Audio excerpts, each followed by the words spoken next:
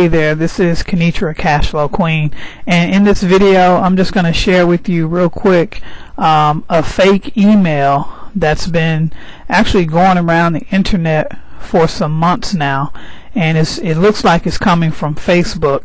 And what it's designed to do is designed to put a virus on your computer and then also send other fake emails like it's coming from Facebook to people that are in your contact list, in your email database, and all that kind of stuff. So this video is to warn you, if you ever see this email, not to open it, not to unzip it or anything like that.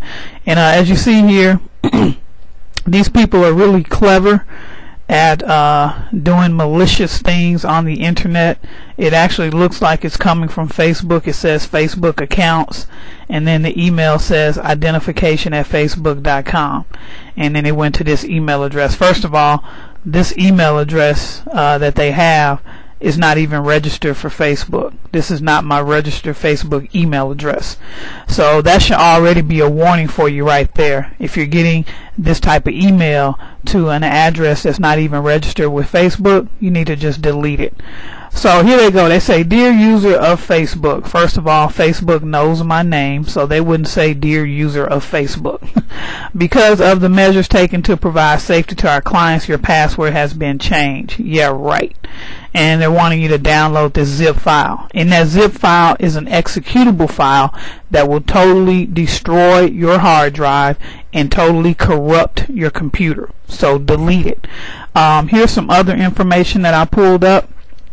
I just did a Google search on fake Facebook emails, and this report comes to you from cnet.com, and it basically talks about, they're talking about the same thing. Fake Facebook email contains trojan, and there's another address that they highlighted that says it would come from service@facebook.com.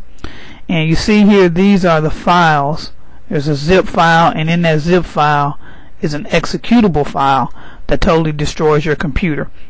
So if you've reset your password on Facebook, they're not going to send you an email. Facebook never sends emails, okay, period. So if you have any type of email from Facebook, you already know it's a fake, it's a fraud. So delete it, protect yourself, protect your privacy, and protect your computer.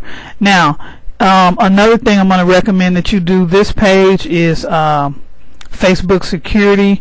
It's a group that's on Facebook. I would highly recommend that you join this group, because what Facebook does is they actually put out different posts on here to warn you of different things that may be, you know, circling around the internet, disguised at trying to get people's contact information, or, you know, destroy their computer and all that kind of stuff. So anyway, just be on the lookout, be safe, be careful out there on the World Wide Web. Alright, I'll talk to you guys later.